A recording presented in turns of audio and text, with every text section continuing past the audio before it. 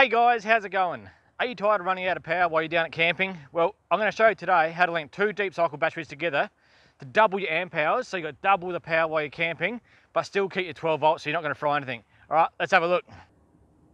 As you know, previously I was running a Century 95 amp hour lead acid battery, but I was tired of running out of power.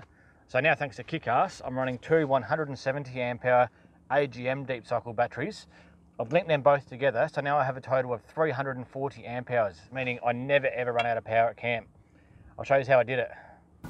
Now, it's really simple, guys. All you have to do, connect your negative terminal to the negative terminal, your positive terminal to the positive terminal, and all your negative loads run through one battery on the negative here, and all the positive loads run on the positive on the other battery, making it into one battery that's doubled your amp hours, but you're still keeping the 12 volts. Now, I've disconnected several wires to make it easier for you to see, but this is my battery shunt here. This is what measures all the current running through my batteries. That's how I monitor all my batteries. Now, what happens?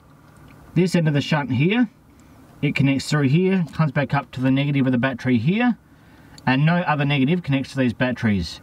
Every single negative, including the ground earth for the car, connects to this end of the shunt. That way every single current runs through this shunt here and is measured. Now, it's vital that you link your batteries in parallel, so your positive to your positive and your negative to your negative.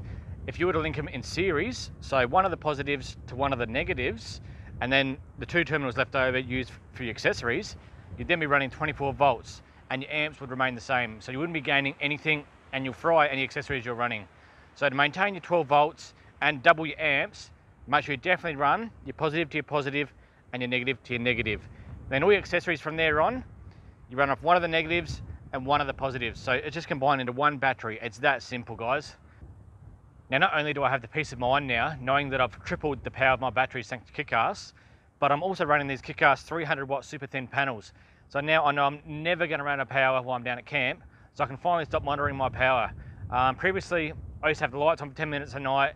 I'd be up there monitoring, better turn them off. I don't want to get a flat battery, don't want the fridge to run down.